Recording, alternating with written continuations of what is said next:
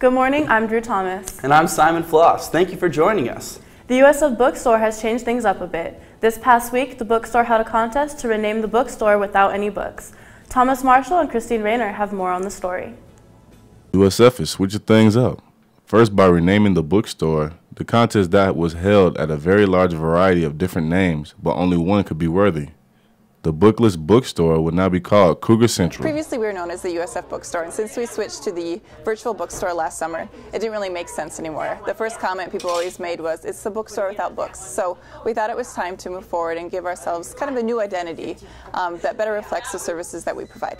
So we knew that the bookstore was going to be renamed, and we came over one day just to do some shopping, and we'd kind of been talking about it in our office, throwing some ideas around, and I came up with Cougar Central just because lower level Jordan used to be called Cougar Central back in the day, so it's kind of retro.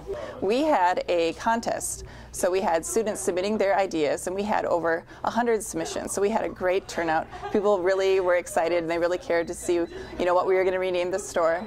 So after everyone put in their submission, we had a small committee put together kind of their top picks, and we just talked about them, and we talked about what would be the best fit for USF. And I won a $100 gift certificate to the bookstore. Yay! There are more new additions to the store. Jennifer Knutson shares with us a little bit about what we can expect to see from the upcoming months. We have a new loyalty card. It's a 10 for 10 card, so every time you buy $10 worth of merchandise, you get a stamp, and when you fill it up, you get $10 off, so that's new. We are making improvements to our website, and I hope by this summer that we're going to be able to have our own online store.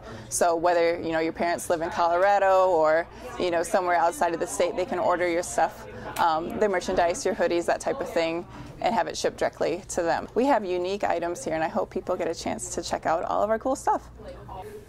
And that wraps up today's edition of College Daily. Thanks for joining us. We'll see you tomorrow.